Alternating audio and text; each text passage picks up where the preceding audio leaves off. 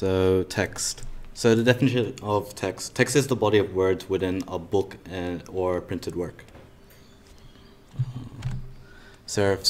Serifs are the lines of the upper and lower strokes of a letter, which makes the letter more distinctive and allows the reader to recognize the words more easily. These. What way have serifs? What way have serifs? To imitate running writing. No. To lead it from one letter to another. That is correct. They also rise across a page. That's why serifs exist. These are commonly used in books or magazines. Sans serifs are without the lines at the edge. So sans serifs are usually used in actual computer text because computers usually display 100 dots per inch, I think. And the sans serif makes it so it's easier and more clear to read. Okay, so decorative fonts they include extreme features. So as JV said, the serifs, they use serifs, but it's more exaggerated. So they have like long tails, as you can see on the picture. They're meant to be used sparingly, or otherwise it'll be hard to read like that. They're often used in greeting cards, posters, newspaper headers, etc. So bold fonts are to exaggerate a point. So usually they're used to make the character or whoever you're talking about say something loud. There's different stages of bold font. There's bold, extra bold, and black and extra, which is different weighting for it. So there's the first one, which is bold, which is like small, very small weighting, and then it gets bigger and bigger, makes it fatter, and that's an example of bold. Okay, so italic type text, it's a cursive font, so it's based on that stylized form. We've all used italics once in our lives, and if you haven't, you're going to use it eventually. It's basically text that's sloped slightly to the right, and it's used to stress on words that speakers use. So say in presentations, words for emphasis, that they're going to be in italics, just to stress on the words that they're going to speak.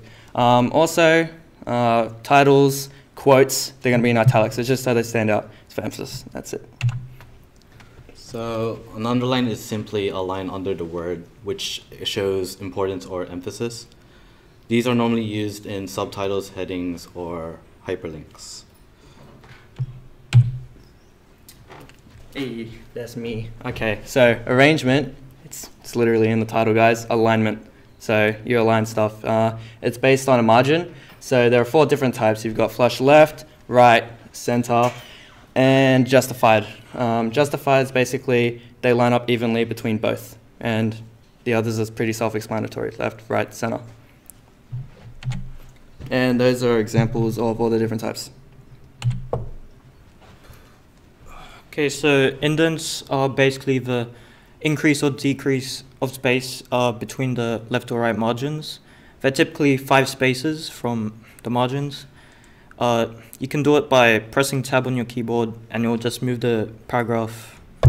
It'll be indented. So you can also do it up there where the arrow is pointing. Yeah, that's intended.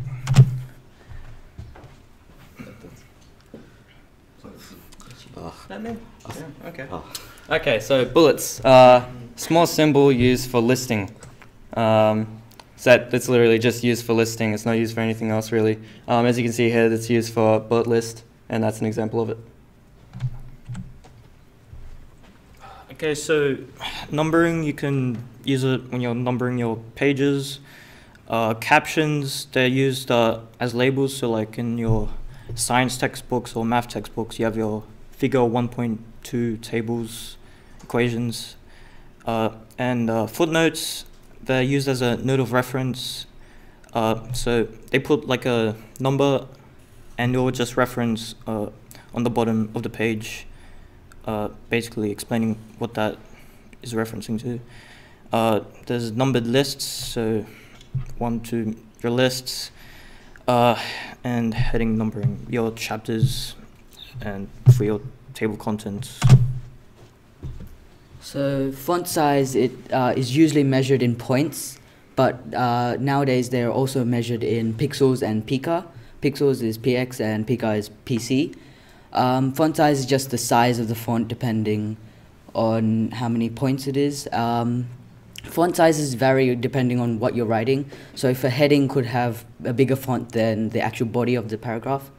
Mostly you can see a change in fonts in magazines, computer articles, and everything else. So color is a substance used to give something a particular color when reflected by light. So when color is used in text, it's used to give emphasis or to give visual appeal. So that's why magazines use them a lot, and can also be used in book titles as well. So stroke and fill.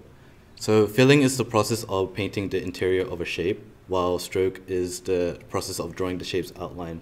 So for example, this logo utilizes a different stroke and different fill. That's it.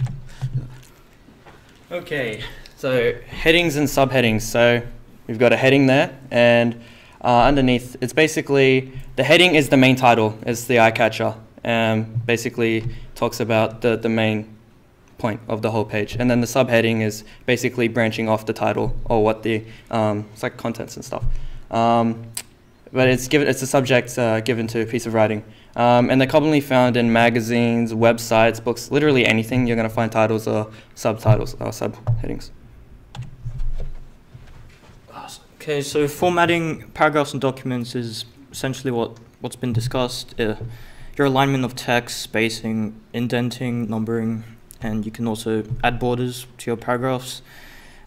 Formatting documents, your numbering, applying font or styles, different fonts, paragraph spacing as well. So pagination is dividing or splitting a document into either electronic or printed pages. They're usually used in books where you can see the number on the page, and it helps to order each page and make sure that everything's in the correct order. Yep. Thanks for listening, guys.